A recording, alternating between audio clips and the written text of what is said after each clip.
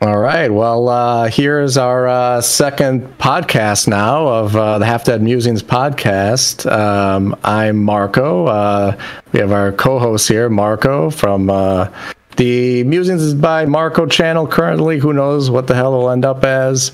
And then Brian here. Dead Man Dreams channel, of course. I'll be uploading it on this channel, of course. And also with I might upload it on my channel too, but I don't know. Do it. Let's see. We'll figure it out. But a much improved microphone this time, and we are talking about the Tesla robot, humanoid robot.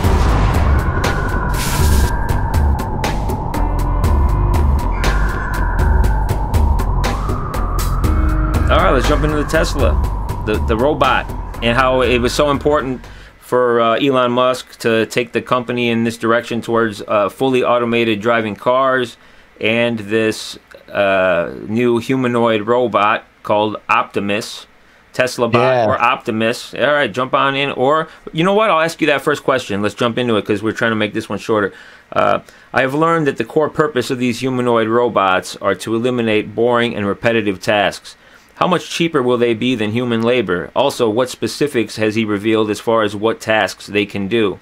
And a little side note, like Michio Kaku was talking about how dangerous it is for people to fix the Fukushima nuclear meltdown disaster because robots were so stupid back then they couldn't even turn a screwdriver into a screw. So how much better are these robots going to be? Okay. All right. I'll try to remember all that. That's like 4 questions, but okay. The first thing was the cost. How much are they going to cost? Could you follow up with the Michio Kaku thing? What was the first part? Yeah, no, but how much cheaper will they be than human labor, basically, eventually? Okay, than human labor. Yeah. And what will they be able to do? Yeah, exactly. The boring, repetitive tasks, I know, but given specifics. Right. Okay. Well, I mean, this is still really early days for that. They don't have a prototype yet. They said maybe a prototype this year, but you have to discount for Elon time, meaning that everything's later than he says it is because he's super ambitious and optimistic about everything. So when he says a year, I add at least 50% to that, if not 100%. So it's at a 6 months or another year. Maybe they get a prototype, but this is a huge new thing that he's into. The chip shortage. Okay, let me not go into a monologue. Let me try to actually answer this. So how much will it cost? That is hard to say right now. Obviously, when you scale things up, they're going to get cheaper. So, but Tesla has the manufacturing ability to make it in really large quantities. They got the key components are the batteries. They're gonna be making their own, and everyone's making more batteries now. The raw materials is no problem. There's nothing else too exotic in there. And then robotics is basically just like small electric motors for the different joints that have to move and stuff. And that's it. And the brain part of it. What about the microchip? The brain part of it.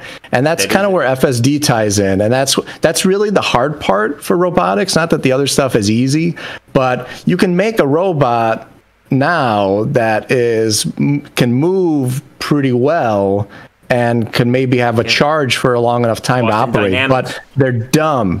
They're not able to do the things that people could do. But this is where artificial intelligence comes in, and this is what Tesla is kind of in the lead on and working on. This is the new thing they want to focus on.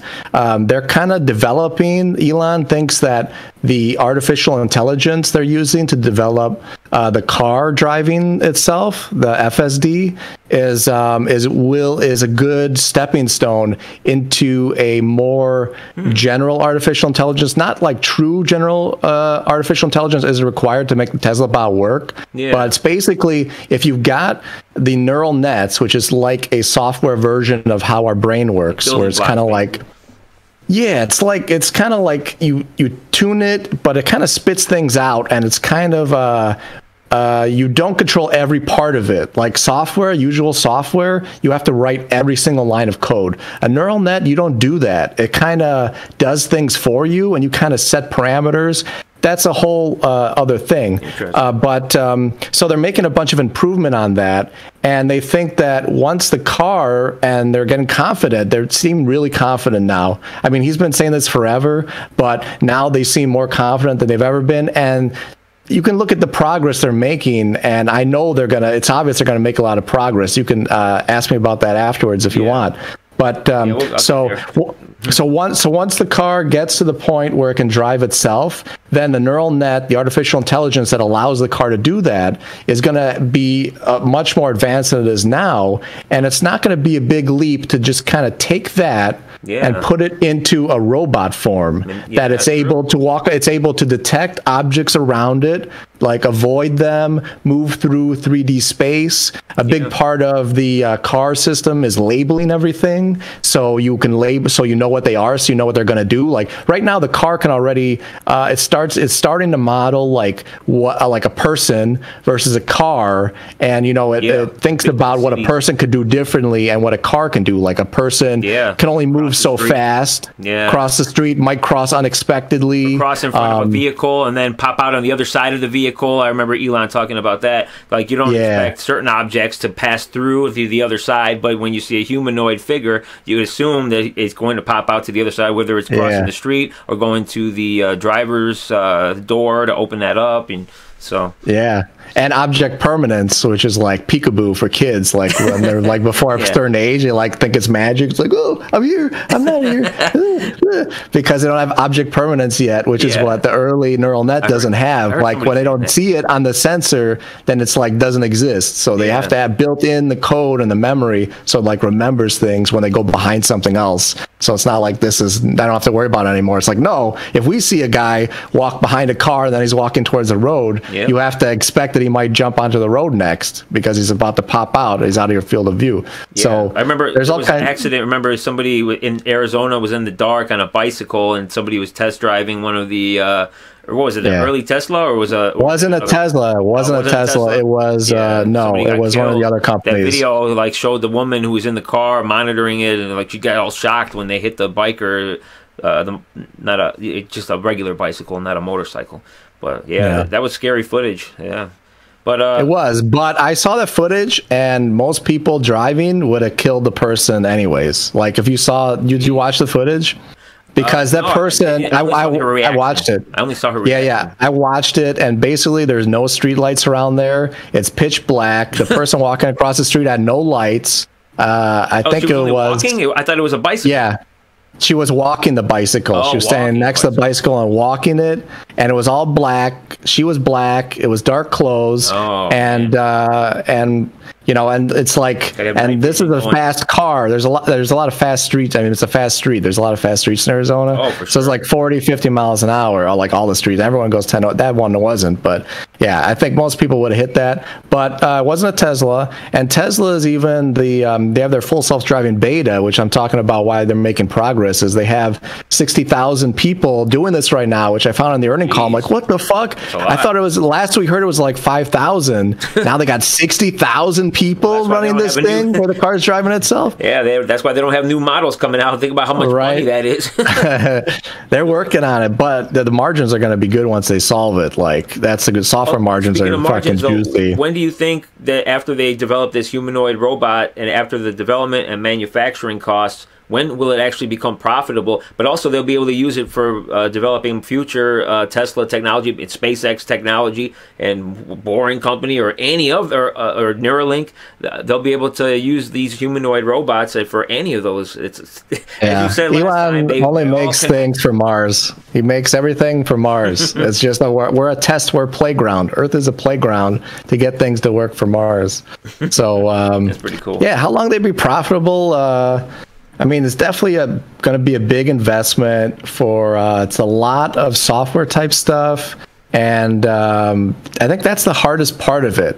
I think with where they are with because they're so vertically integrated at Tesla that they, like other car manufacturers, just source things out. So it'd be hard for them. But Tesla, because they are fully electric vehicle, they've never messed around with gas engines, and they do everything in house. I don't think it's going to be very hard for them to make like a state-of-the-art robot body that is the best compared to what everyone else, and do it in a way that's not going to break the bank, where they're going to be it's electric motors, it's battery. What about and Boston Dynamics, though? I mean, they may be good on the mechanical side, but I think the artificial intelligence side, maybe Tesla is way ahead of them already, I would admit.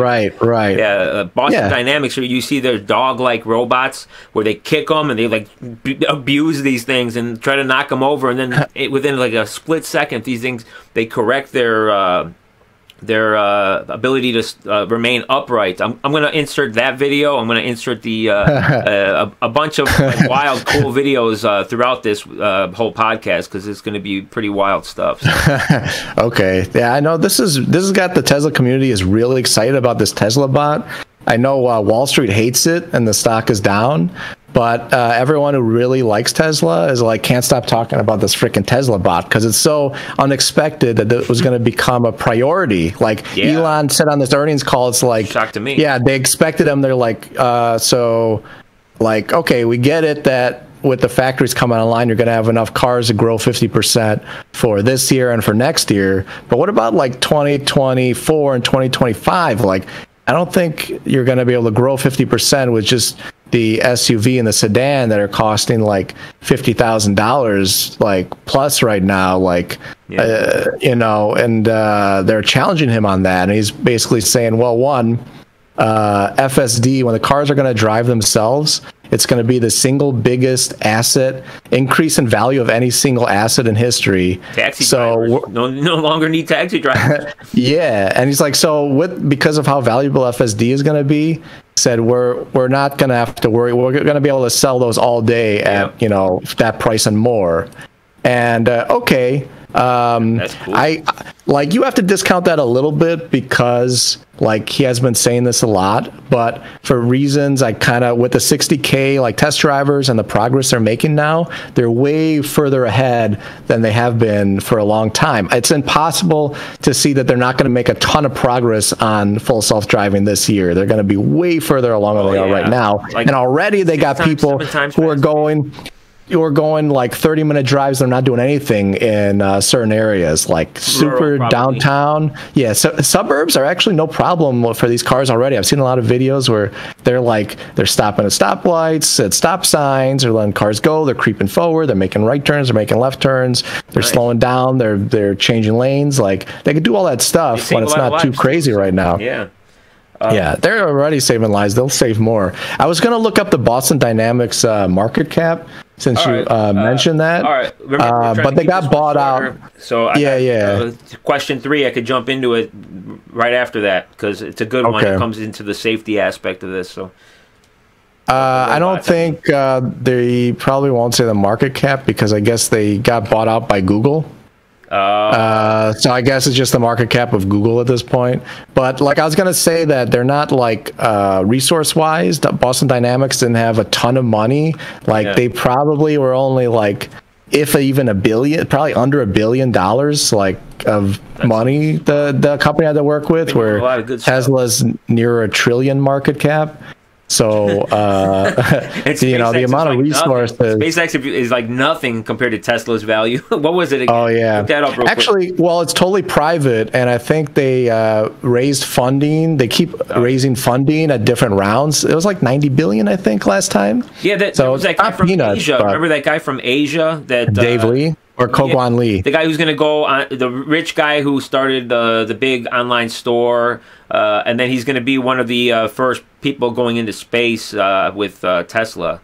I remember he was there during the reveal of the massive rocket one. What's that one called? The largest, newest one. The Starship? Yeah, I think he was there for the reveal at that, and there was like this big presentation with Elon and him there, and he was the big investor. He threw a lot of money into it. Okay. I forget if it was Alibaba or one. It was one of those Asian stores that's not popular here. You ready for that question though, for the robot? Yeah. I messed up my screen a little bit here, but I think I'm good. As far as safety goes, Elon says, Elon says most people can either outrun these robots or outpower these robots, these new ones. So, yeah, you don't want T100 models. Or what was the Schwarzenegger models, like T101 or something? He fought the T1000, so he was the model like lower than they were T100s. Yeah, so I saw this earlier. I forget the details. What is it capable of lifting, and how fast are they? I think they said it was like 5 miles per hour they could only move. And so the only people, and it could only lift like, it was like 120 something or 150 pounds. So most people could either outpower them or outrun them. Right. The only people that have to fear them, I guess, are small children and elderly. So all the young and healthy will survive, just like this pandemic. But the elderly will die. The robots is coming. Yeah. Oh, yeah. man. You can look up the specs online. I don't want to mess up my screen, but they have a page where they show like they could deadlift like 100 pounds. I think it was 100 and only 125, something like that, and they can only, and it's like slower than you can run. So yeah, he said that specifically because he doesn't want to freak people out, because if you have super strong robots, it's like it just decides if it has the strength to like punch a hole in you. Yeah. You know, and but there's people always wouldn't feel comfortable there's around always that. people who resist change. Like there were so many people calling this whole computer digital era a joke and a fluke that's going to go away. My dad always, I just mentioned this the other day on the email that we're in, but my dad says that there was You're a guy. Talk crap about your dad? No, he was saying he was saying there was a guy at United right before the digital age took off, and he was like, everybody invest in Microsoft. Yeah, everybody invest in Microsoft. And he was like telling everybody, and then he just disappears one day, and he's probably filthy rich. And if he invested everything he had in the Microsoft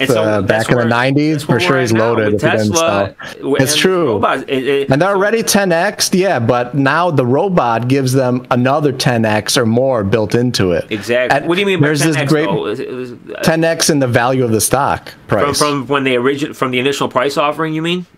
No, from right now.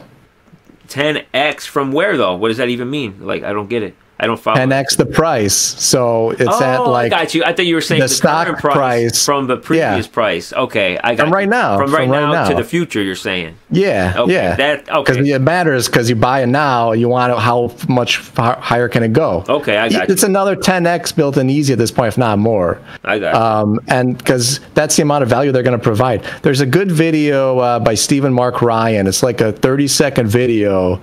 And I'll link it to you, actually. He just shows like a pie chart thing, and it shows like it's one of those things that compare the size of different things, because it's like whatever. So it's like a graphic thing, and it shows like energy is like a little circle, and then it's like and transportation is like about the size of energy, is these little circles, and then it shows this big, and it zooms out, and then it shows inside this huge fucking circle is labor. That's what the Tesla bot replaces labor. Oh man! And this is the size. It's each size represents the money value of it. Yeah, and then he zooms out. Wait, and then he zooms out again, and it's like you thought I was done? No, and it zooms out more and more, and it's like triple the size that huge difference just was, and that's all of labor. And this is the path. Gives them another exponential S-curve 10x opportunity, where it's a whole new market that no one else is in, that they could be first, that they could corner, and it's just going to be a huge value. If you got a couple Tesla bots, I mean, you have there's no labor shortage if you have Tesla bots and they're working. That's crazy. I mean, I trust him to do it well too. That size chart, that's what they do with on these universe videos, where they show the size of Earth or the moon first, and then Earth, and then it goes up to the sun, and the next thing you know, it's crazy how much bigger the sun is than the Earth. I mean, and then it's crazy how our sun is like super tiny compared to most suns. It's like, I mean, it blows your mind. I mean, galaxy. It's like, and then they go at the very end of everything. It's like the largest of the largest suns or ever like discovered, and oh man, it's crazy. All right, let's jump on into number 4. Do you know what materials these new robo-bots, these new Tesla bots, I mean, are going to be made of? Have they announced that yet? No idea. I mean, aluminum's lightweight, so that would make sense. A lot of their cars they're making out of. They're doing their casting machines for their cars are using molten aluminum. So I would assume they do that. They make like a casting. It's a lot easier to make a casting that size versus a third of a car. So they have an easier time doing a smaller casting. Aluminum is a good lightweight. It's not too expensive. And you need the most efficient batteries in there, obviously, because you want to save on weight. Yeah, it makes sense. You got your standard microchip components. You got cameras. Cameras are pretty cheap and lightweight at this point. You can have, you can have multiple cameras. I think it has a little screen for a face. We should definitely put up a picture. Yeah, I'm definitely going to. I'm going to. And I'm going to put the dancing video of that they had, even though it wasn't a real bot. It was like a preview bot of where Elon had some guy dressed up like a robot come up on stage.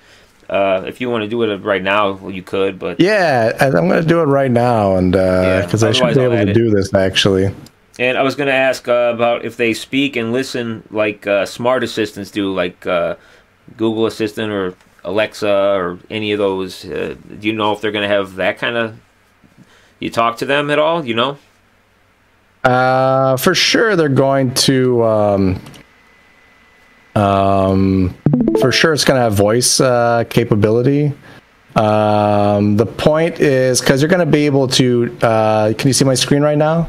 I have to click watch stream in order. Should I click it? I guess. Yeah. All right. Now it's taken over the entire screen practically, and we're small. So okay. It's not. It's probably not recording this on my end, but whatever. Yeah. Just hit images. Yeah. There you go. Oh, here. So here's one of the things from... It has the weight, yeah, from earlier. Yeah, so this has some stats here. Let's read them. I can do this. No, not Google Lens. I just wanted to make it bigger. It doesn't get bigger, I don't think. So I can read it, though. It says... Yeah, it's pretty clear. 5'8" is the height, so he's going to be 1 inch taller. Like, look at this stuff that it says, friendly. World built by humans for humans, even though it's a robot. Eliminate dangerous, repetitive... Oh, yeah, the dangerous aspect we haven't hit on yet. Like coal miners. Imagine the potential for coal miners. Like, remember... Well, hopefully we don't have too much more coal. Well, look at this. Remember we were at that museum in Arizona together where they had real human organs encased in this some kind of plastic that was see-through to preserve the organs. And it showed different lungs. If any of you listening right now live in a city... Even if you never had a cigarette in your life, you have black spots on your lungs. And and also, the only people in this world who have perfectly pink, great lungs are people who live in the middle of nowhere on islands. And cigarette smokers definitely have like way worse lungs, but there's nothing worse than coal miners' lungs, black lung. I mean, it was the most ridiculous like difference ever between just an average smoker's lungs and the black lung. Like it was... It blew my mind. Like, coal mining is so dangerous. If we can get the robots to replace the coal miners or have like the most advanced like oxygen tanks for them at least. Or in factories even, there can be a lot of stuff that gets thrown up in the air when you're working with welding and cutting things. You get all these kind of air like metals can get aerosolized and stuff. And asbestos like stuff. Yeah, and even just everyday air quality is big. So, we should all have more things, I think, to get us cleaner air. I think the air filters in cars should be better, especially before we got all electric cars. You're driving down the road, it's all just... tailpipe exhaust coming out of everyone as everyone else drives through it. Yeah, it's horrible. It's not a very great air to be driving through and breathing in all the time. Highways, you're in gridlock. Yeah, so if they put HEPA filters in cars, it'll make a big difference. Some Teslas have that, which I appreciate. One of the things that they care about their customers on, and they've done tests on that. And I have HEPA filters in the house. You don't want to use them for your AC system because they can stress it a bit more, and then you don't want to wear that out. But here you see, here's another one, technical detail page. Like what you were saying earlier, it says lightweight. Yeah, it's got to be lightweight because it's got to save on the battery, and And make it weak the heavier it enough to is, its ass if you have to. right? It's gonna like shove it over and I wonder if it's jog going to be away. as good as the Boston Dynamics as like keeping its balance. Like if you like stick it in the face, like punch it like in the face or something, just for fun. Like if you had a bad day at work, you come home, you punch it in the face. Is it going to stay up or is it going to fall down and like break something? Yeah. Well, if you pay for it, then you're probably going to be less happy about punching it if it's expensive. But, I think it's going to have pretty good balance. You know, it's you got scumbags who punch their wives though, and they pay for their wives like if they're the only worker. So who knows? They'll hurt their hands though. Oh man. I think to answer your question, probably yes. All right. Let me see. I got some more here. I can see all three things on my screen. That's pretty cool. Yeah, I see all three. It shows that us is small though for now, but I'm learning new stuff all the time.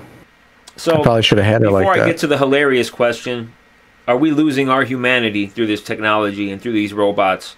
But is it worth it? That's a big question because I'm sure there's a lot of people that would be like, I'm never having one of these, just like how there's a lot of Alexa holdouts and smart home holdouts. And are we losing our humanity? I think we are. If you look at how for tens of thousands of years already, humanity has always had like community space and where people get together and have more fun, especially with this pandemic. We're losing our humanity more than ever. Everybody's communicating through screens only these days, especially if you live in cold climates. And it's been a trend like that for a while where we're not getting together and in groups. You have that more in the hot climates like Hermosa Beach, California, down there, or even Venice Beach, even though the poverty situation is getting out of control over there now. But what do you think? We're losing it, I think. I think it's not as simple. First, I'd say we never had our humanity to lose in the first place. I'd say that we're kind of like we are very old hardware as our bodies, and we're still not adapted to modern civilization, and especially like as society hopefully gets more better and polite, we still have these kind of long evolution of doing bad things and kind of irrational things. And it's going to take time to catch up there. And I think there's a lot of aspects to that. I think a lot of it is I'm just saying face-to-face.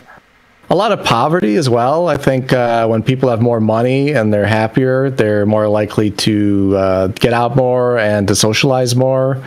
And I was just actually hearing about this with there's kind of like this trend with a lot of younger men who they haven't been doing as well as other groups and even women with the pandemic and with recent times. Older men have more money too, and they get the women. Income inequality, it's kind of the number one thing that a lot of women look for marriage is like a stable income and a good job and good income and support a family. And a lot of guys aren't, especially if you're not college educated. But sometimes even if you are, there's student debt, and a lot of guys just don't see that themselves as that financially stable, so they don't even try in the first place. And they get depressed and they give up, and then they start raging at others on the internet. Yeah, there's a kind of a vicious spiral, and guys need like a sense of like meaning and like a mission, and like they feel like valuable and that they can provide, and they're purpose. And and that's kind of missing in a lot of guys today. And it's a big problem for marriage rates, for health, for the economy, for our future, really. And also, people like me know that marriage is a trap, like the legal system. I mean, unless you find the perfect woman, like that's why I'm single by choice. I'm like, I'd rather be single than have a divorce and be trapped and lose half of what I own. And then the legal system screws over men over and over again. And that's a big part of the reason why Robin Williams committed suicide, because his divorce happened. Because of his wife?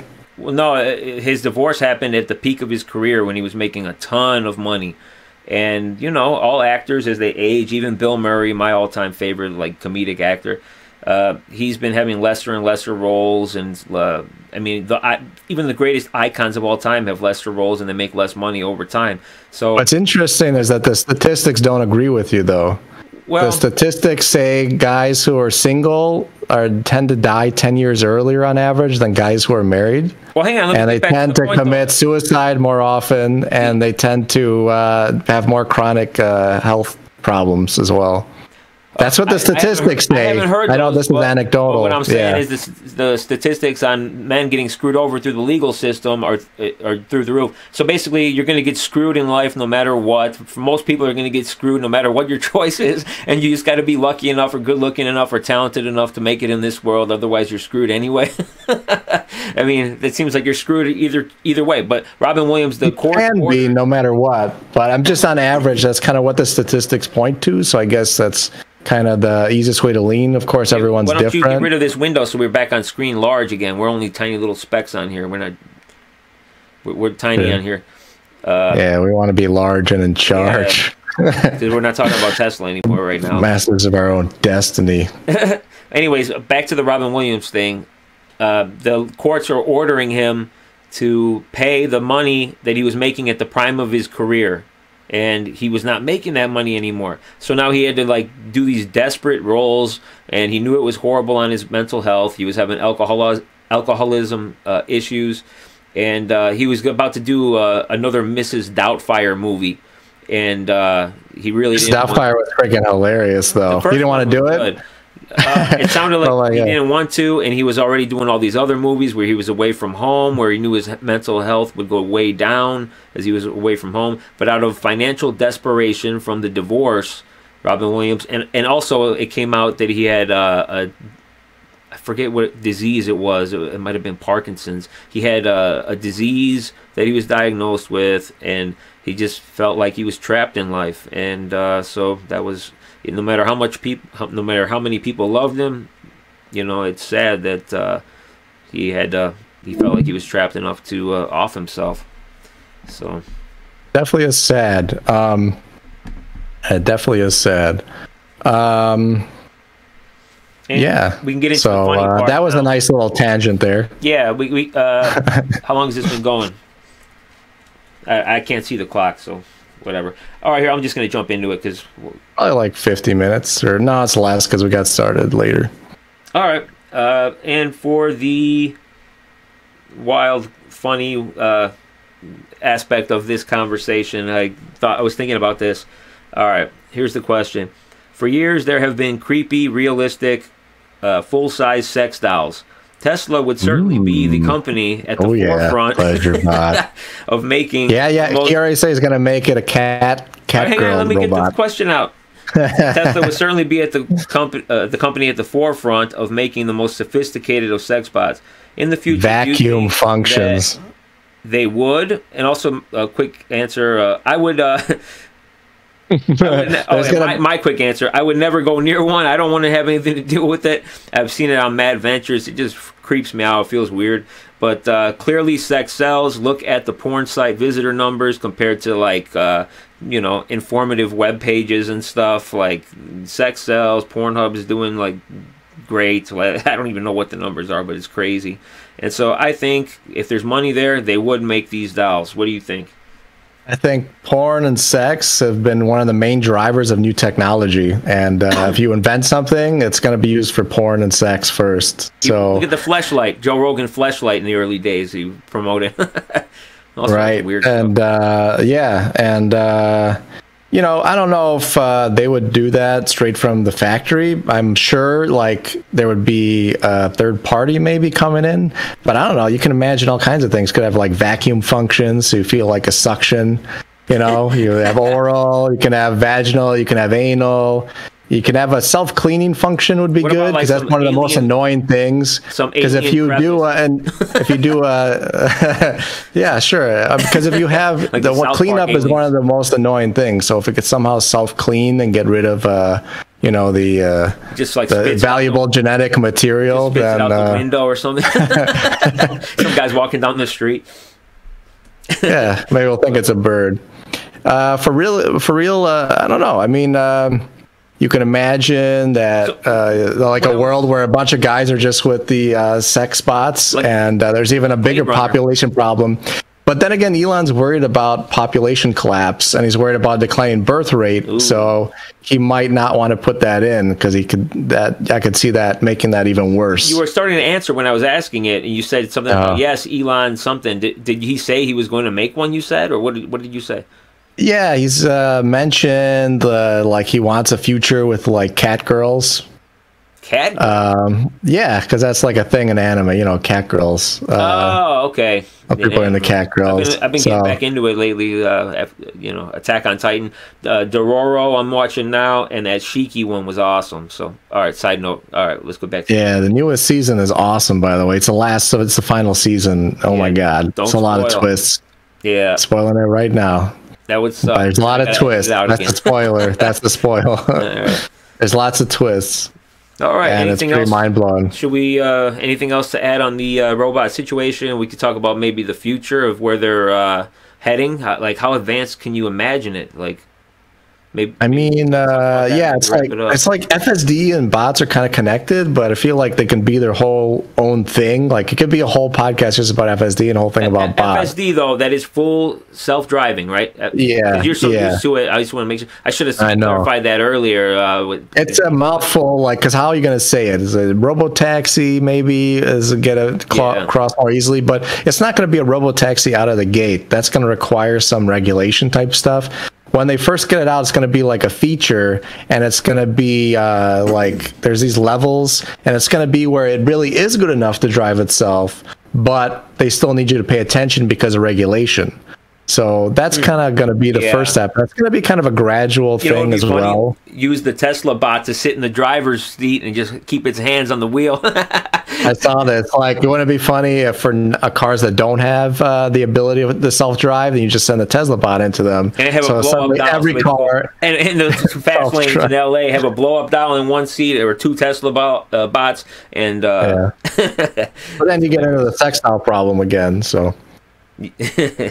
Yeah. With Tesla, there's a lot. Massages. So imagine a robot that could massage you like a professional. It's so expensive for a massage. It's all types of things. So the value is immeasurable. It's huge. If you can have a role, you just think of all kinds of jobs, and I mean, and that's just like physical stuff. Like, they're gonna not only the bot, but it's gonna be thinking stuff too that you don't necessarily need a body for. You don't need a body for a lot of jobs. A lot of jobs are kind of thinking jobs. So you can think, as this artificial intelligence gets better, it's also going to replace more thinking jobs, and at that point, kind of very little is safe. Calculator jobs, like mathematician jobs, I bet you they'll be better than the best mathematicians of all time, kind of like how quantum computing is heading in that direction. Imagine quantum computing combining with the Tesla bots of the future. That's ridiculous. Humans are going to be like dumb monkeys at that point. They'll be like, I could see how they would turn on us like Terminator style at that point. They would outthink the safety measures put in place in order to make them never attack humans. It seems like a possibility, at least. Yeah, but I think it's going to be a long time. Like, that's the difference between general artificial intelligence and like a more specific intelligences. Like, you can have a software that's smart enough to like be in a factory, because that's probably where they're going to use them first. Like, it could be in the factory and be replacing some workers on the line, and really they just have to be able to, find parts, like move them around, get them into the right place, have dexterity, have some feel, and maybe some basic communication, respond to some simple voice commands like follow me, stop, recharge, replace the toilet paper roll. Yeah, no one wants to do that, right?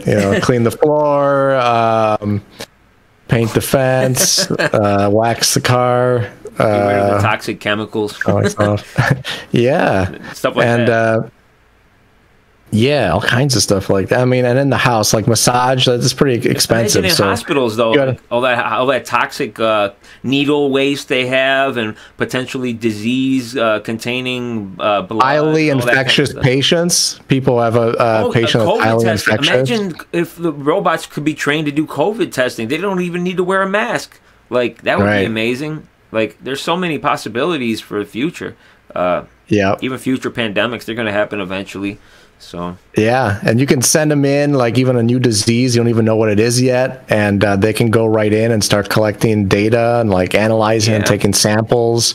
You don't have to worry about anyone getting sick. You can send them into quarantine areas. Similar to how that Mars rover is on the Mars surface, going to the riverbeds now in order to take the samples from the soil to see if life ever existed there. They could test it by themselves on the spot. You could create custom robots to go and find even the source of the diseases or whatever, and they could have networking amongst each other to figure out where the most likely next area is of people who are going to have the COVID or the sickness or whatever. Yeah, this is very fascinating. You can easily do that with like a cell tower type thing, and the cell tower could give out like a Wi-Fi signal to these robots, and then the cell tower could be uplinked to the Starlink satellites from SpaceX, which is under one of the Elon Musk companies too. Yeah. So it can be all connected like that. And that's what's going to make them really smart is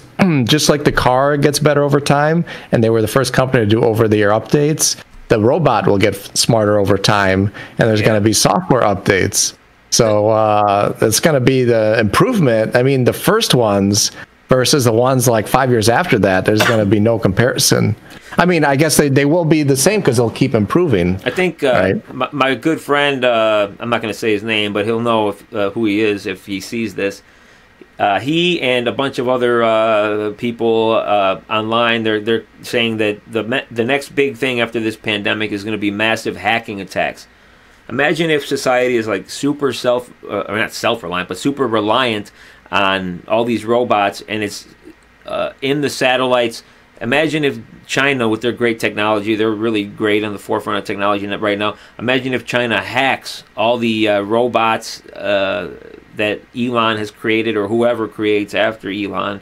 Imagine if it could be an act of warfare where you hack the robots that are supposed to be serving the people. That's a real possibility too. That's that could be considered the same as like invading with troops if that was the case. I mean, that would be if they're everywhere and they're hacking. So yeah.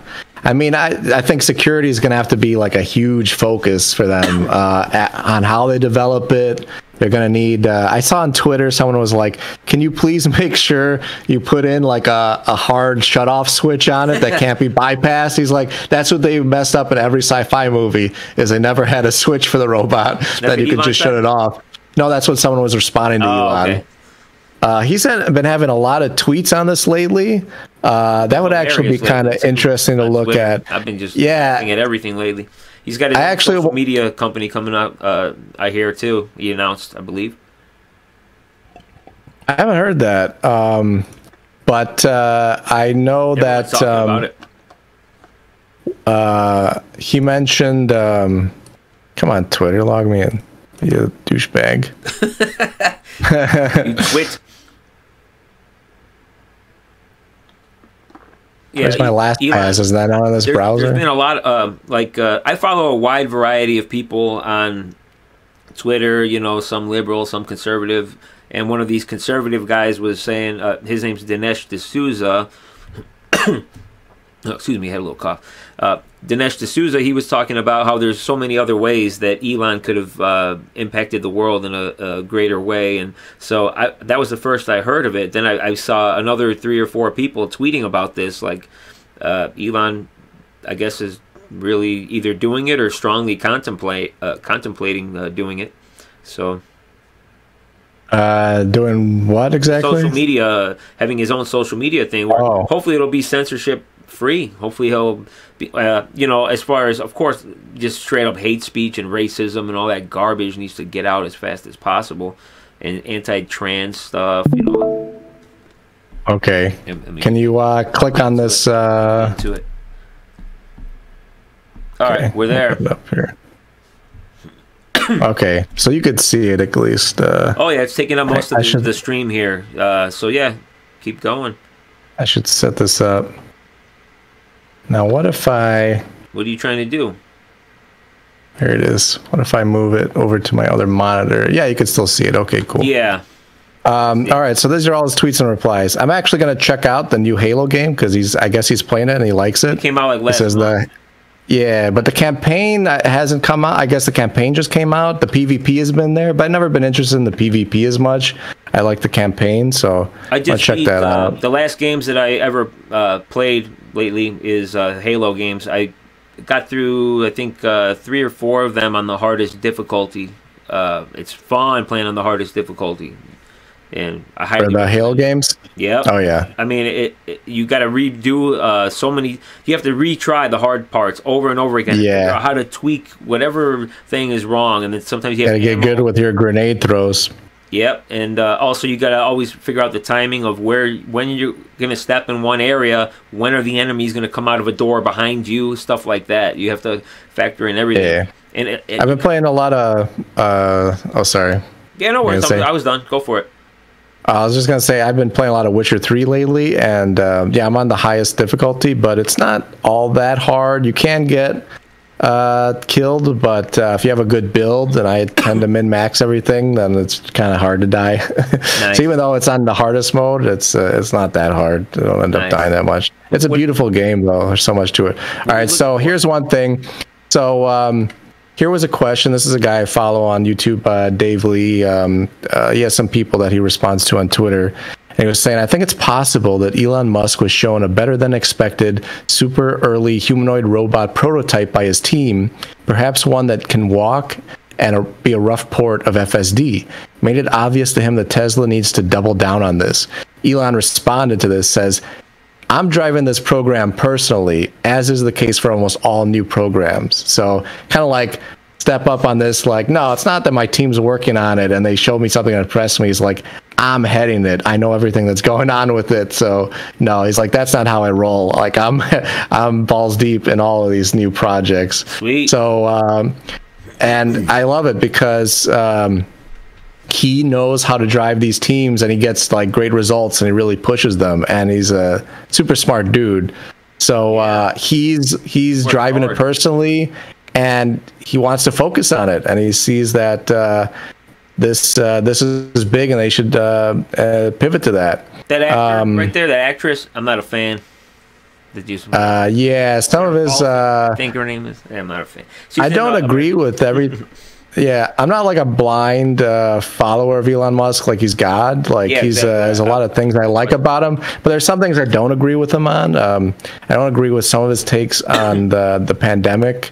I understand that his priority is to get all these things done that are really important, and he doesn't want to be slowed down whenever possible. Yeah. But he has some. When he's bashing the being taxed so much because he's paying more taxes than any other human, any other American in USA history. Right. Yeah, they had some things there. I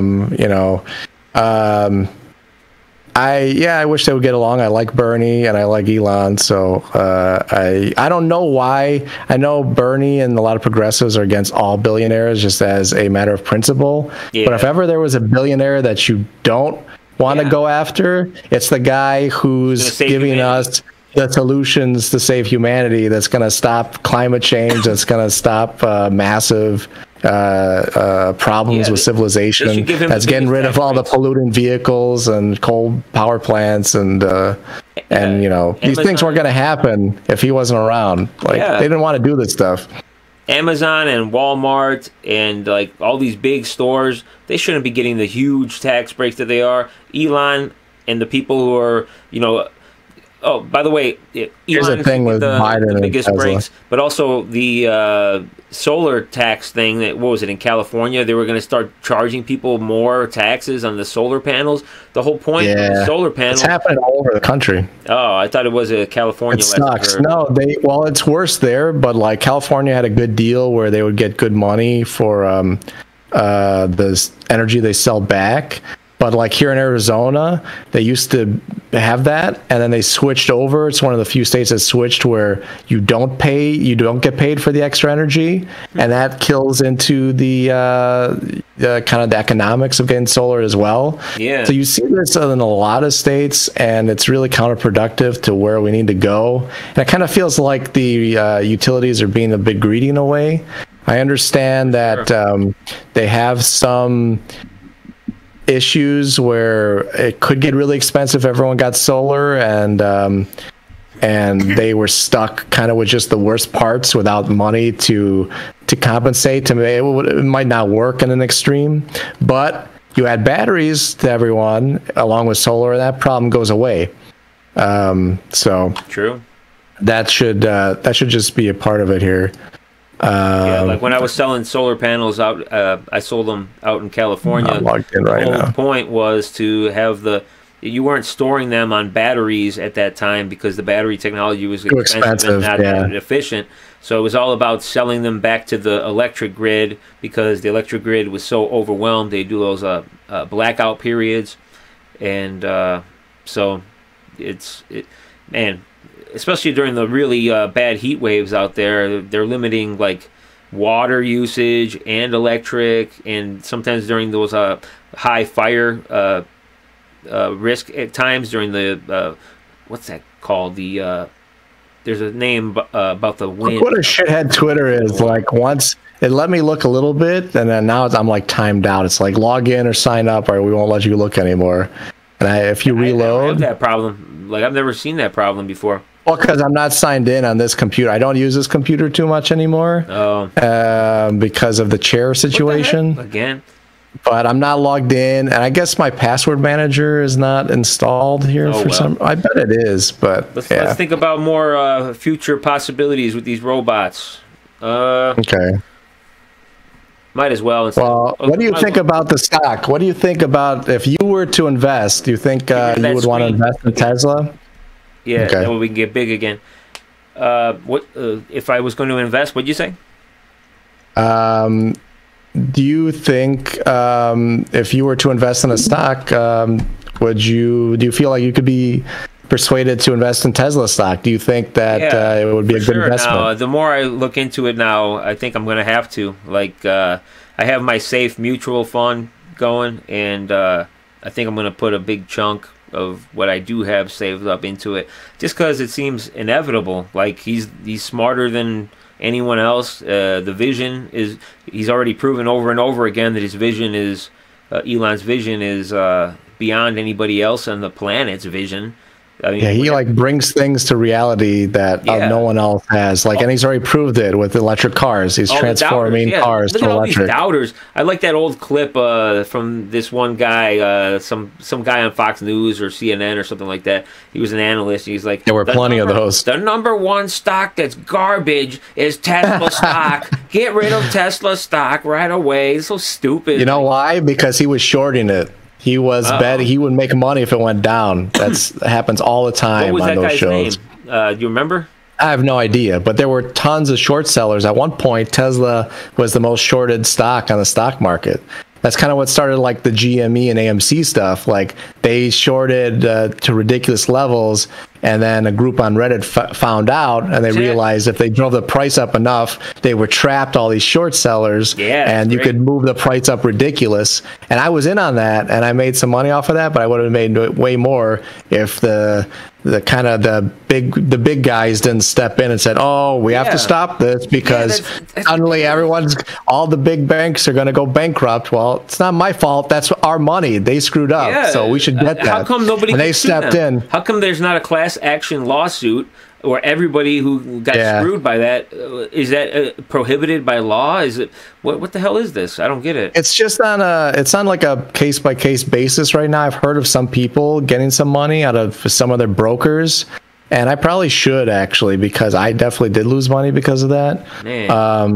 But it was because it goes up to like a high level. It was like these kind of like backbone structures that are like part of our capital markets. Like we're kind of seem to be in on it, or like it's hard to see exactly how far up it goes. So they were like, well, you know, technically there's always like a fine print. It's like, well, we could do anything we want if it's an emergency. Like, yeah, this was an emergency, and what are you gonna do? You know, this Sorry. me of the South Park episode, you know, the human centipede, that horrible thing. Like South Park made an episode called the human iPad, and then like, what you know, you agreed. Yeah, what a great segue.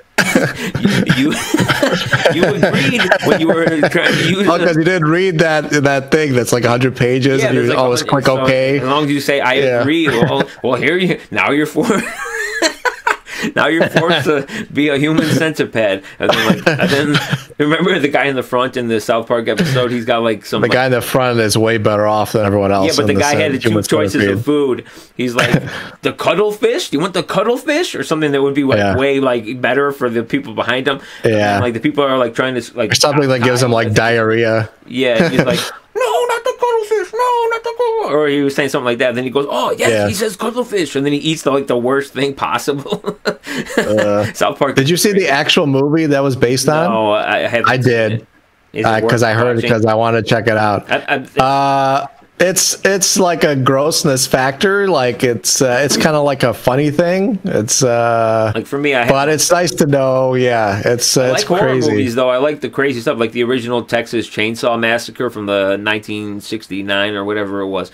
That was so much better than the more recent one that was like just straight up violence and like watching the nails rip off of people as they're grabbing concrete walls and being like it was too violent, and the new one and not as suspenseful. The like hits you over the head with it. It's like it's scarier when it's more of where I want to shut thinking it off. Thing. Yeah, it was so repulsive where I wanted to shut it off right away. But the 1969 not truly scary.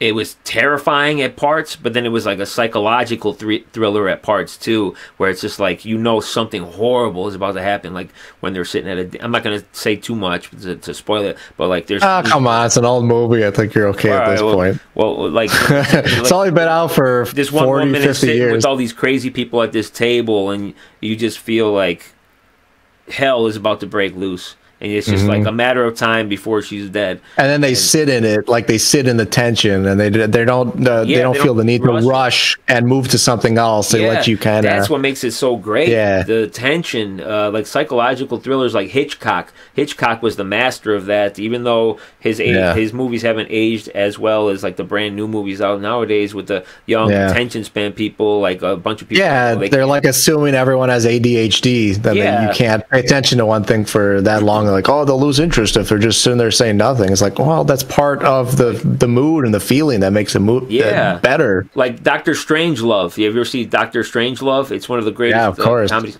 Like, I tried showing it to my brother and like a bunch of another friend of ours. I don't know if he wants to be mentioned, but then they're like, "This is so stupid." You look at the reviews on IMDb and stuff, and it's like 9 out of 10. One of the greatest films ever made. It's hilarious. Peter Sellers. Is hilarious. It's a oh my god, him as the Nazi is so great. I mean, he did like everything in that movie. How many parts did he play? He was he was a guy. Yeah, he was multiple parts. So one was the guy. One of the greatest actors ever. He came in and he was talking to that crazy general who was all about his bodily fluids being pure, and he had like erectile dysfunction disorder. He couldn't get it up with women. And he's blaming it on like Russians, like poisoning the water and like making it not pure. That's why he has to like nuke them. Yeah, the Nazi in the wheelchair. And then he was a Nazi. Yeah, he's one of those guys like Operation Paperclip, where like we got Nazis from World War II and brought them over to help us. Dr. Death, Dr. Mengele. That's the guy who did all the crazy. I believe that's who it was. Who did all so he'd be like talking about things. He's like, and yes, and we made the bomb, and the next world order will have to have many more females than males to repopulate the earth. And he's like,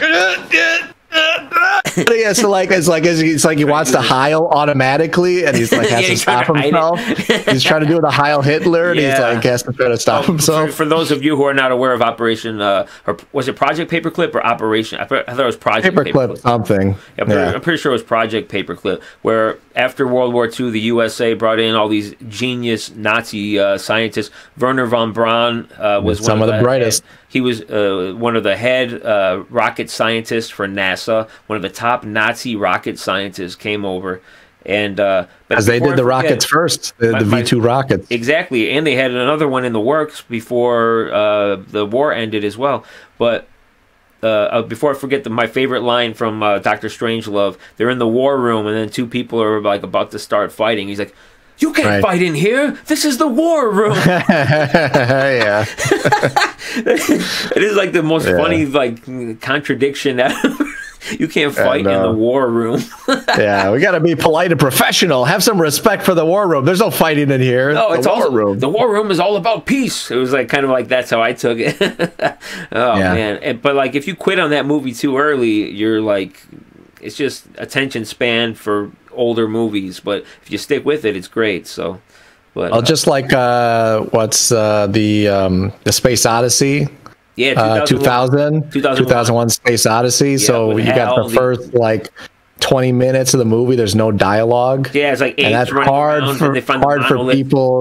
for people to get through nowadays. You know, they're like, oh my god, like what? There's nothing happening, and then they're like, oh, I gotta check my phone. Yeah, you know, oh, I have a message. Oh, it's Twitter, Facebook. You know, the music was cool though. During that time, they got that orchestra type classical music. Yeah, but it's like the high pitched men vocals, almost like church, high pitched suspenseful vocals, and they have it sustained, so that maybe will help some people get through. Oh yeah, I can't even do it. It's so hard. Oh yeah, but professional singers doing it, it's like I'm a professional with and they have that reverb on there. It's real wild. Guy paid me $1 one time. Nice. So yeah, ADHD definitely is taken away from a lot of things. I don't know. Short, film has suffered. Nobody's reading books anymore because that's the ultimate. I'm guilty of that too. Yeah. Well, because the mind just runs wild, and that's why I made that last video that I did where it's all about. Once you bring it back to the now, sometimes I'll read a page here and there, and then I realize I drifted and I didn't comprehend it because I was thinking about something else while reading the words on the page. Then I go back and I read it, and I maintain in the now, and you absorb. At that point, maybe take a little break, and then you'll you're not in the zone. But once you get into the zone and you're really focused in on it, then it's great, and really you can really imagine things and. It's reading can be really active too, because if you really try to picture a scene and imagine what the characters look like when it's read to you, and it's interesting when you have an audiobook as well, because when someone reads it to you with a cool voice and do different characters, it's a whole other angle to it that I liked. I haven't. I tried getting through one of the new the guy who wrote The Martian. Did you read that book? It's a pretty short one. I just saw The Martian. Just the movie. Yes, that was based on. It's a pretty new book, and it's a good book. I recommend it. It's not very long, and it's funny, and it's a lot like the movie. And he came out with a newer one after that, which is really cool. Has a lot of cool science in it, and he does a good job making the science approachable and work it in where it's entertaining. And as an audiobook, that was pretty cool. I haven't finished it yet though. But I don't know. I'm into so different parts. There's I'm into tech so much that I love visuals and my TV could do this, and this is 4K and and my sound system, and it's I want to enjoy all that stuff too. But books are still great. I was gonna say about hardcore history though, it's the best. Dan Carlin in one of the first episodes or whatever, he says history is so great that it ruined fiction for him. And for me, I'm pretty much the same. I have every single Dune book already downloaded on my Kindle, and because I love history so much, I can't read like a paragraph into Dune, because then I just feel like I'm wasting my time. I could be learning more about history. Like, so me and him are on the same page with that. And yeah, there's truth in fiction, though. You know, there is, like, but and sometimes it gets points across even better than history and fiction. I would say, like, maybe an Avatar, the movie Avatar. And history is kind of just like another fiction because it's the author's interpretation of historical events. Yep. And there's a wide kind of that could be very different from one author to another trying to talk about the same historical events. Exactly. That's why the historians, they have to account for everything, plus the physical evidence found by archaeologists. They have to debate. Yeah. And, but the other thing, though, even Dan Carlin says this, and he heard it, I think, from somewhere else. He says that history is a bunch of lies agreed upon. History is a bunch of lies agreed upon.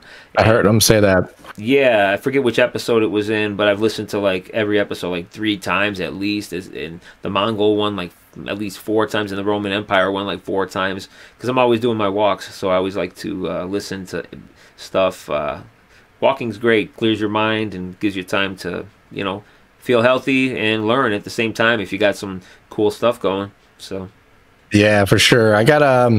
I like to go on hikes, and I just need to. don't have that YouTube Red, but I am able to kind of have like a podcast on my phone and like play it on YouTube, and I've done some Star Talk episodes that way. And it's weird because, well, it's funny because I'll be laughing to myself. That's something they say, and I'll be walking by people and I'm just laughing really loud. And it's like, I don't laugh too loud, but it happens to me where I'm like, is somebody looking at me from that window? I hope not, because I'm just cracking up from something that he says in or that story I told you last time about the Anabaptists, where with the cages on the church in Munster, Germany. Like, there were so many crazy parts of that story. I was like, I couldn't help but laugh. Yeah, I find stuff like that funny too. People should laugh more in like public, and I don't know. I heard that the most miserable place to be, like from Eckhart Tolle, who I featured heavily in my last video, he says that when he went to Russia, he would be like going down the street and he would smile at people and everything. And Russians? Oh, they don't like that. Oh, yeah, because they've had more trauma than anywhere else on the planet. But, so yeah, like, then he realized... And the colder it is, the less, like, you're friendly to people. Yeah, it's like, I deal with a lot of shit. It's cold. Yep. But they've had to deal with the worst massacres there have been. Like, Napoleon invaded them, and...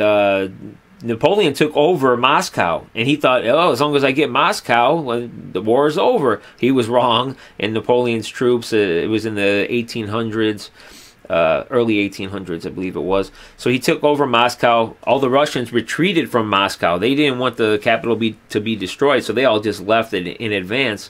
And so Napoleon was like in the main government building and stuff. But like, they took over that country. They killed so many people, and the Russians themselves, twice, they have this what was it called? The burning strategy. I forget. There's a word to it. Something in scorched earth.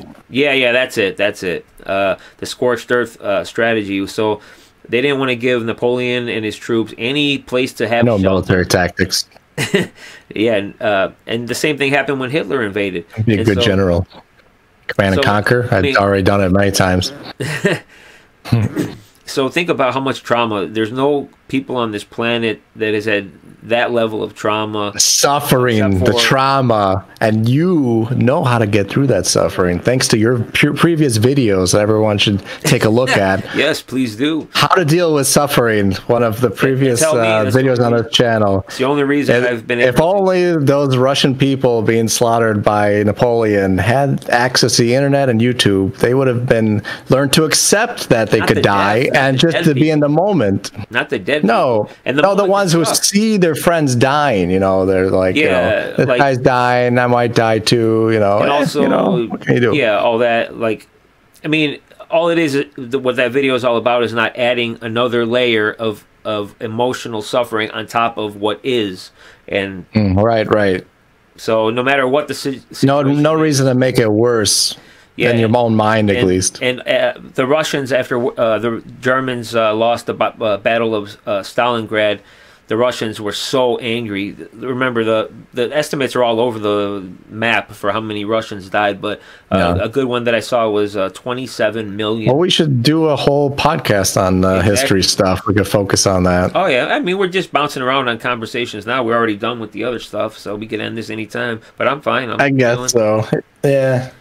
And so there was something that led back to the Tesla bot, but I didn't speak up, and I kind of got lost. But it was pretty cool. No, I can't remember what it was. Oh, because it was like 3 topics ago now. What I was going to say, we'll do another one on the future of warfare. We'll talk about how the Tesla bots and drone technology and maybe tank type drone technology could affect combat, and will it eliminate the need for regular human troops? Tanks are just for show at this point. Yeah, in World War II, that's my hot take. The aircraft carriers and the airplanes proved to be the most valuable weapons there were in World War II. And so taking out an aircraft carrier was like the ultimate goal. And then, so when the U.S. did that to Japan... and you're taking out a base. You know, if you can take out a base where they're launching forces from, that's huge. But now it's a whole different story. But we can do that. I'll save that for another one. Save it. All right. Well, should we just wrap? Yeah. Have more questions about? So you think you would go for Tesla stock? Because I think hold up. As it goes lower now. As it goes lower now, it's already at a big drop. And so now is not bad time to depend on how much you're going to invest, to start averaging into it as it's at a low point. And if it drops more, it becomes really juicy. You feel a lot better if you get it near a low, and then kind of you're up, for a long period of time. It's a lot much better feeling, and then it's easier to hold on to it long term. So that because there's always going to be ups and downs, and especially if you're just in one stock versus like the S&P 500 where it's 500 companies put together in one stock basically. More volatility. That gets averaged out. You're going to have more volatility, more ups and downs, and if you don't hold on to these truly great companies where Tesla is like 20 companies in one. That's why I call it the only company I ever have to own, because they are like the most valuable of all of them by far, right? That's the potential is there, and I just there's good evidence that they've been executing, and they're going to be able to execute on things like the Tesla bot, and it's just a massive opportunity. And I'm so happy that Elon's focusing on it now, and that's he sees the high potential for that. It's amazing. FSD is already going to make it nuts. I mean, if FSD is actually successful and robotaxis happen and all these cars are suddenly turned on and start making money, like that is going to be huge. It's going to change everything. We're going to be able to jump in a car, and it's going to be super cheap. Like why would you take a bus or a train if you get your own autonomous Tesla car that shows up, and it's just like a couple bucks to go, a half-hour drive even or something? Like, it's going to be much cheaper than it is right now. I like it. And for them, they can charge. It could be cheap, and they still make tons of money because of software margins. Like any dollar they get to keep 80% of that. That's huge. Like you can't do that in the car business. It can only happen in the software business.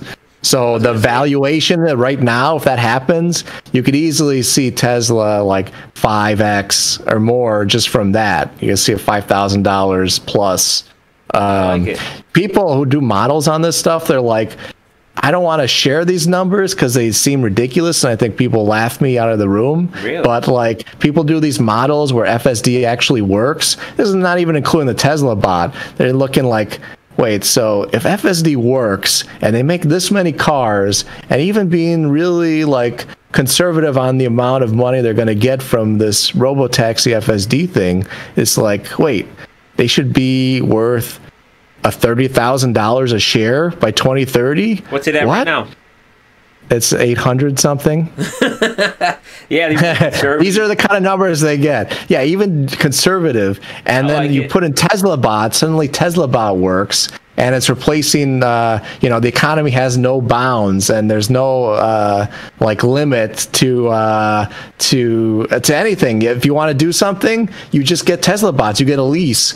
and you get a loan, and Tesla bots are able to do things perfectly and build things out, and you can own your boom. What's stopping you from owning your own Tesla bot company for a specific industry? There's nothing stopping you, really. Can't you buy like you could be one guy and it could be all Tesla bots under you, and you could do a really complicated thing that would be like super difficult to recruit for and hire all the right people. Instead you just get a bot, and it's like, maybe I want this software package where it's like it knows how to, like a mathematician software package. I want the engineering package where it's able to design products. That's more like the thinking thing where it's down the road designing stuff. Any machine needs to be maintained. What are they going to be, like Tin Man from Wizard of Oz? You got to like put oil in its joints or some crap. What do you got to do to this thing to maintain it? Maybe recharge its battery every so often. I wonder what it's going to be like. Yeah, I think maintenance is going to be pretty good. Like you see the same thing with electric cars. There's just with electric motors, there's less moving parts. So really, it's just going to be electric motors and like kind of like a computer. You know, it's like. My computer, don't have many problems with my computers. Have you had a problem with your computer since you bought it? Like anything fail? No, besides the I've had no like hardware failures, except for my fan was noisy for a while, but it seems to have worked itself out. But software, I've had problems with the video editing software, like 5 or 6 major ones. But even now, like the hardware in our computers, it's so freaking reliable. It's so long lasting. I didn't have to replace anything.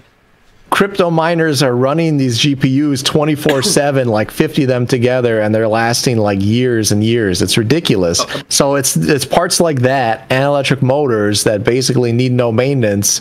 It's going to be minimal. It's going to be. Are they going to be needing like a cord plugged into them for power then, as they're working, maybe? Or no, be a downtime? No batteries.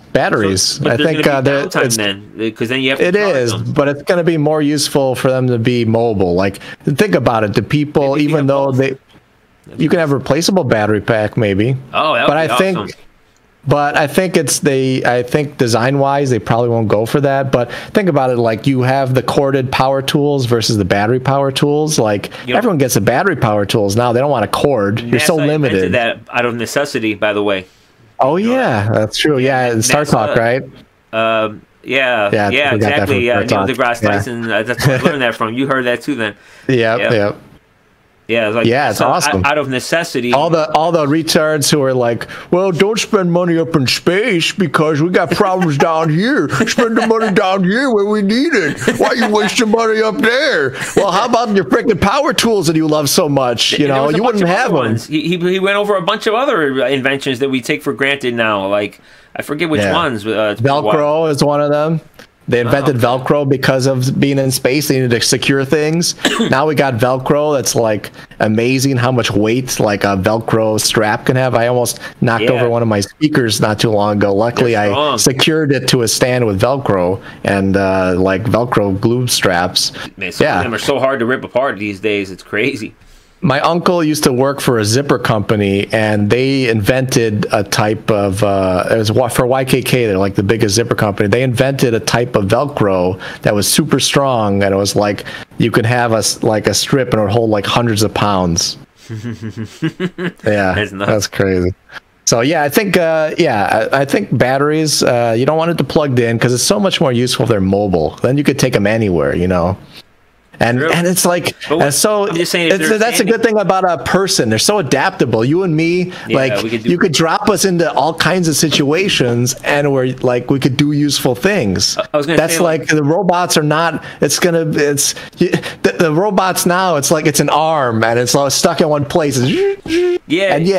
And they're super expensive, and that's what we got right now. We got a mobile thing. Imagine if the robot was in place of I Love Lucy, the Lucy episode where she's got the chocolates on the conveyor belt, and you have it. You don't want the robot. Wouldn't eat them. No, but you don't want the robot to run out of charge. So it'd be nice to have at least like a charge thing to plug into the back of the robot if the robot doesn't have to move anywhere. If it's just one repetitive that makes task, sense. and that way, so that would be nice if they have two separate different models sources of energy. Where as long as you're plugged in, it doesn't drain the battery. Or you take the battery out, and as it's plugged in, and it works, and it doesn't move, and you can say, "Robot, do not move." Oh. Yeah, you gotta talk like a robot when you say it. Robot, do not move. Robot, like Lex Friedman. Acknowledge. You just gotta have Lex Friedman in there. Lex Friedman. Well, I love you, Lex. If you ever see it, check out. But you're awesome. That's a robot. Yeah, he is awesome. Well, a lot of things are like that. It's like your phone, right? It's like you can use it while it's plugged in as well. It will be like that because you're gonna have to plug in for charging. So of course, like they'll still work if you plug them in, and it'll just recharge the battery, and they'll be working at the same time, type of deal. Yep. So.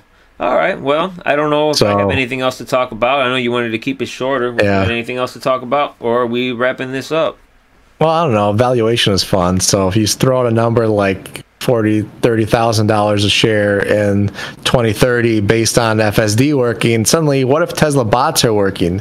What can Tesla stock be worth by 2030? Is it, double, triple, 10 times, $300,000 a share? It's pretty much the most important company on the planet, it seems like, because like they're going to transcend. And also, maybe you should look into that social media thing with Elon. If he starts his own social media company too, on top of it, making money like that, I don't even know what it would be called or which company it would be, or maybe a brand new company, whatever it would be. Probably would be, I would imagine. So I don't like echo chambers though. I hope it wouldn't turn into something like that if he does it. Hopefully it would be just it'd be open. Everybody. Yeah. Yeah. Just gotta keep out the obvious hate. That's all. Yeah. But I think now's not a bad. The stock is beat up. It's definitely beat up. It's like 26% down from all-time highs. It could go lower. Yeah, it could always go lower, but it can't go to zero at this point. The car business is making too much money. It's already baked in they're going to be making a lot of cash.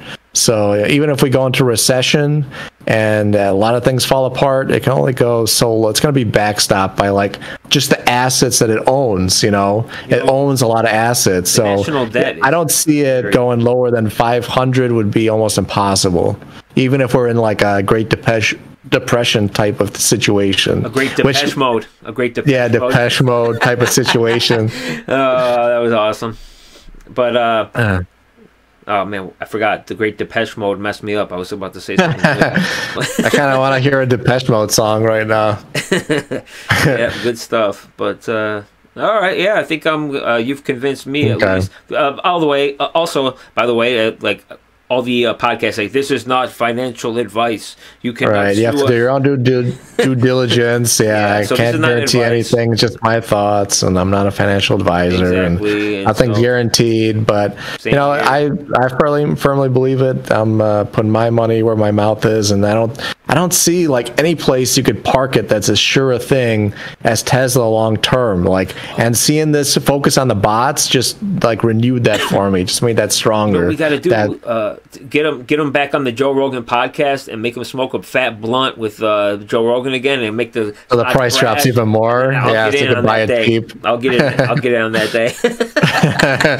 It went down like over 10% when he smoked weed on Joe Rogan, even though it's legal. Like, what? Yeah. I kind of, I had in the back of my mind, I thought maybe they also microdosed magic mushrooms before they did that podcast, because when they first started that podcast, like Joe was telling Elon, he was like, and mushrooms, like everyone should do them. They're like all kinds. And he was like, yeah, mushrooms. I wouldn't be surprised. There was some guests on Joe Rogan that have... he's definitely done it on mushrooms. He's done the show on mushrooms I forget before. Which guest it was, but there was one or two that they were talking about DMT, and then they were kind of hinting that Joe Rogan had the connection for the DMT. And of course, he's always talking about DMT, but... Yeah, he's done it many times, he said. Oh, yeah, like... speaking of that, Michaela Peterson talked about this on, I think, the Tim Pool podcast. There was this guy who did DMT like many hundreds of times, and he claimed to have had a relationship with an alien female entity.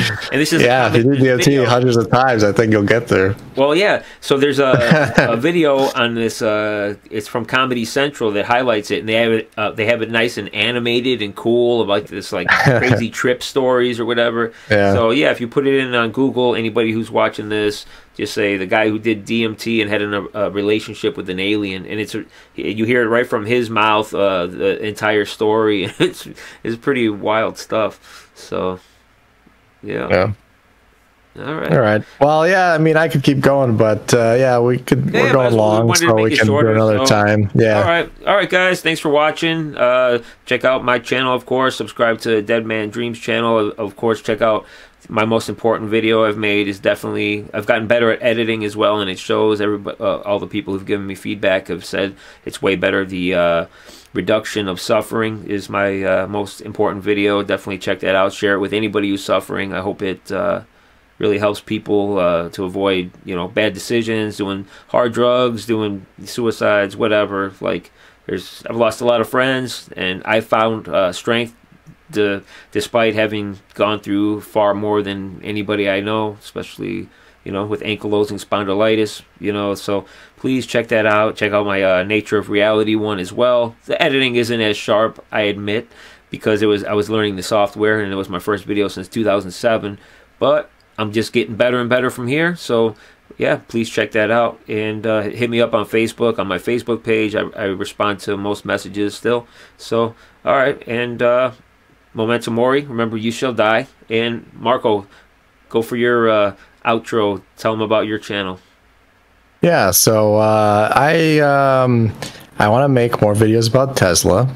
I'm very focused on it right now, and I would be happy just making videos. There's people who make videos just about Tesla because there's so much news, there's so much going on with the company. It helps investors feel more comfortable knowing what's going on with it, especially if you focus on it exclusively.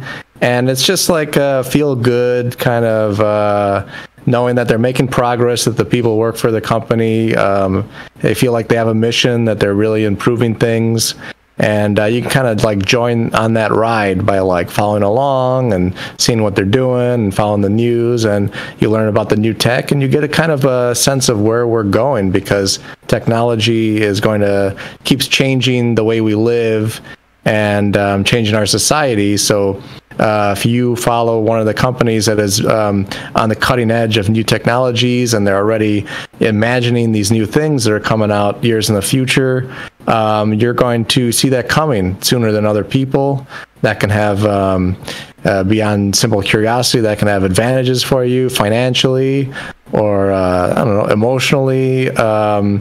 And it's a good way to be clued in, and you learn new things all the time. I mean, just new things about science, physics, what's possible, what's not. I've seen people, they start channels where they focus just on battery technology. There's a guy who didn't have nothing to do with batteries before, and all he does is talk about battery chemistry now and the types of batteries and like how they work. And he taught himself, and he's teaching other people, and people love it. It's great. I mean, the gigacasting technology, manufacturing is a really underappreciated field, especially since a lot of manufacturing has gone overseas, and it should be more here. So that's a great topic. That's a great field. Is that what you're focusing on? No. I don't know, just general things. I don't know yet. I'm thinking of either starting a new channel or just changing my channel name possibly again. But I do want to just focus on that, and if I could come out with a video every day about kind of just what's going on with the latest with Tesla, and if that was would be helpful and informative to people, I would be I could feel pretty happy about that. I could be pretty satisfied doing that. I have a channel already that I called Thoughts on Tesla, that I kind of I saved the name, so it's like an empty channel. And I don't know, I go for the alliteration a lot of times. At least I'm like, well, that's something for a name. It's like, if it's catchy, it could be shared easier. affect Yeah. my name for this channel. So Yeah, so yeah, I might use that. You know, my channel is like on a bunch of different topics. I started with computer reviews and like stuff, and I recently did like a big thing where I moved my computer from kind of one to another with a different case, and I didn't even film it. I was like, it's hard enough to do that. I don't want to film it and do all that stuff too. I was already in pain for like multiple days afterwards because of all the awkward like kind of positions and all that stuff. So we were wrapping this up. I'm gonna have to do my intro. Yeah, outro. Long wrap up. Everyone forgot about your outro at this point. I've been taking forever. So that's about it. So I don't know exactly what I want to plug at this point, but if I put this on my channel, then you'll see it here on my channel. So just look at more of that or expect more Tesla stuff to come. Cool. All right, everyone. Love everyone. Be kind to others, be kind to yourself, and take it easy, everyone. Good catching up with you, Brian, and have a good week. You too. All right, guys. Outro for real this time.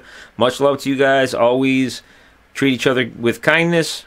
Treat them as the other as an extension of yourself. Much love to you guys. Memento mori. I don't mean that in a grim way that you shall die. Always seize the day because the time is short. So every minute is precious, and that's all I mean by that. And so I try to one up me. Do another outro. Seize the day. All right, guys. Peace out. Also, be sure to check out my epic visual videos, The Nature of Reality Part 1 and The Reduction of Suffering. They have the ability to change your worldview.